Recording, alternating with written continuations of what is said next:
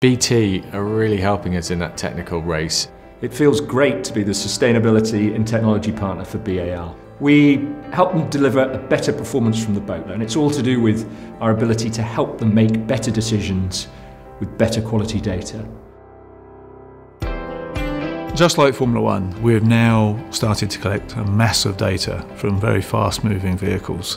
Historically, you would race behind on a chase boat collecting the data, but we've now got about 400 channels of information, and we've got vehicles that are travelling at about 85 kilometres an hour. The virtual chase boat is a system we've developed with BT.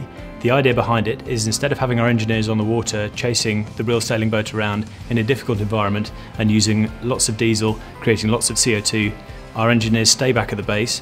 We transmit all the data from the boat, from the various sensors back, along with high definition video and audio. We can have lots of engineers sat quietly in mission control here in Portsmouth. They don't have to travel to the event, they don't have to travel to the testing. In terms of total data volume, it's about 16 gigabytes of uncompressed data in a day. Bringing data from the boat back to land, we use high-grade Royal Navy technology. And then from Bermuda all the way back to London, we're using BT's IP Connect network.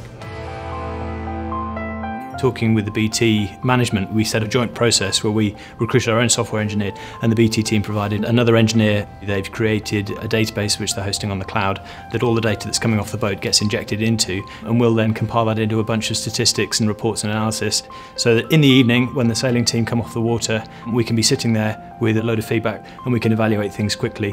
And that applies when we're developing our designs and our techniques, but also during racing when we might want to analyse race tactics. That speed of analysis of the performance of the boat is where BT is having a huge impact on our campaign. BT is absolutely committed to the success of the Land Rover BAR team. Every single person who's going to be involved directly, and of course over 100,000 people across the company, indirectly will be there in spirit, supporting the team as the flags go up in Bermuda. While sustainable sport is the message, sustainable technology is the means.